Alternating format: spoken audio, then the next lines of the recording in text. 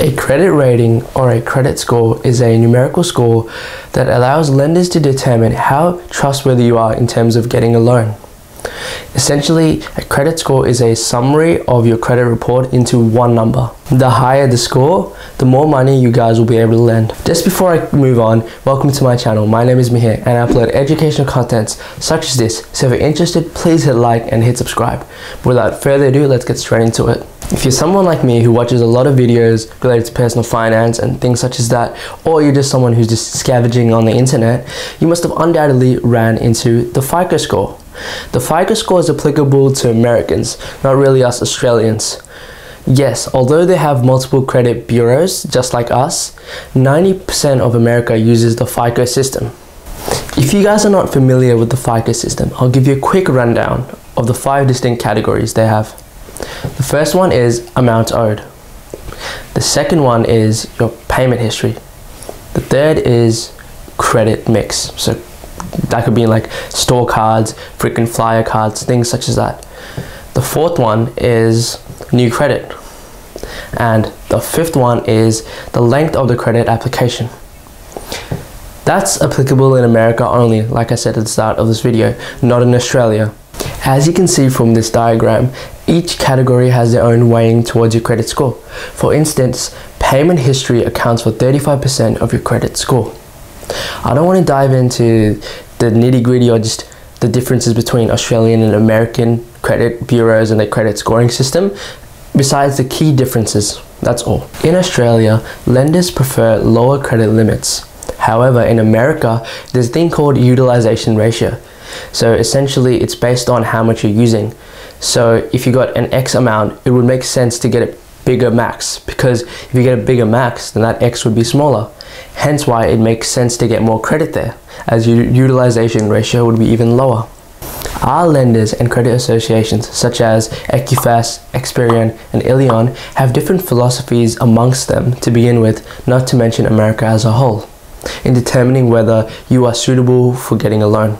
This also means that your score can vary amongst these agencies. Like I just mentioned before, each credit bureau has their own way of determining whether you're suitable for a loan or not. However, there are some factors that we can look out for.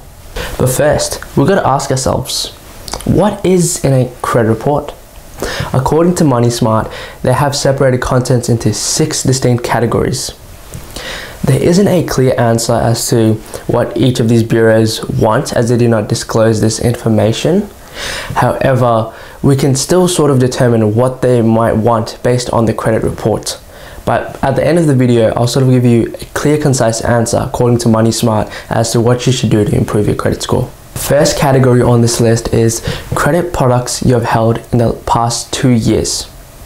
This includes the type of credit. So you've got store card, credit card, you've got home loans, personal loans, business loans, things such as that. You got the credit provider, your credit limit, opening and closing dates of your credit, and lastly, joint application names if you've done such a thing. The second category on this list is repayment history in the past 2 years. So you got the repayment amount, how often you paid, and if you did, was it before the due date, or if you missed a payment but you still paid it afterwards, just things such as that.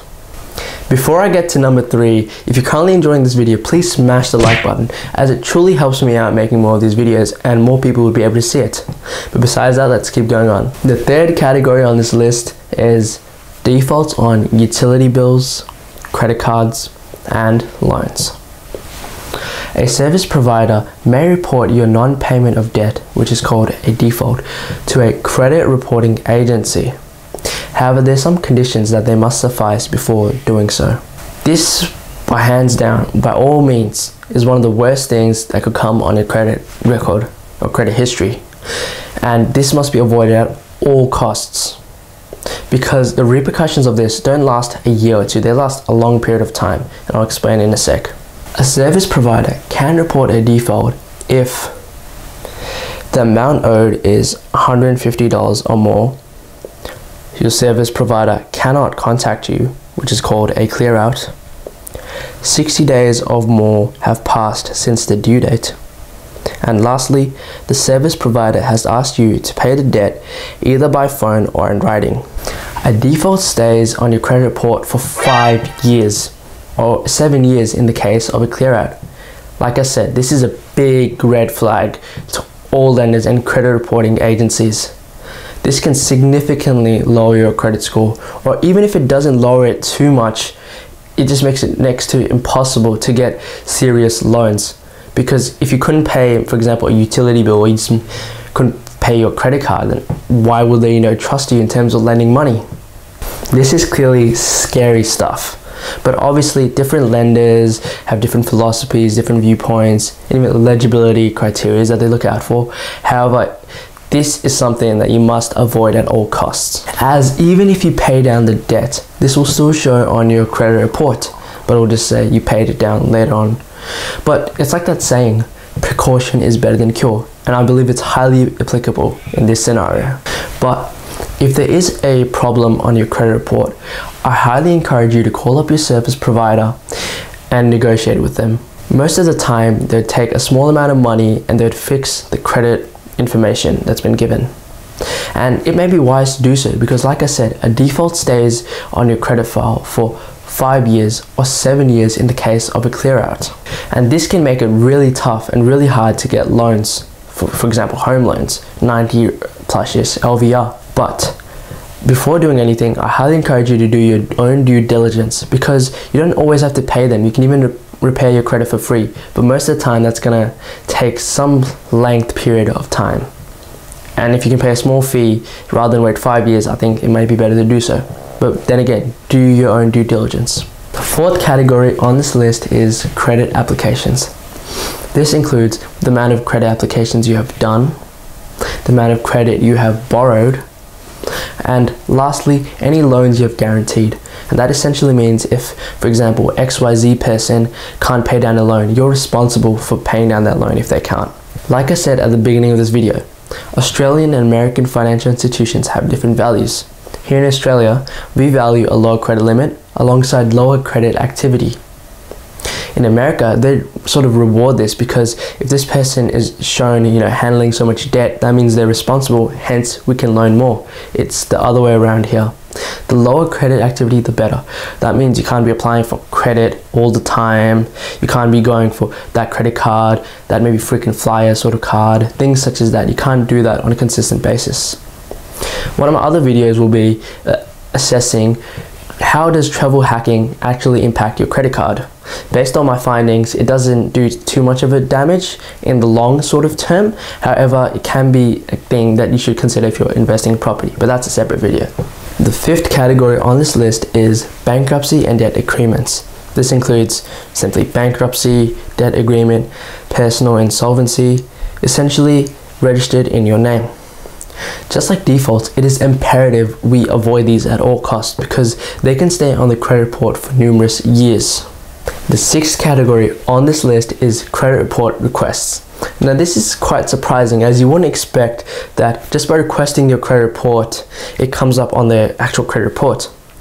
However, this is not the case for you, because if you go on things such as Equifax and Experian or Ilion to get your credit report, that is called a soft inquiry.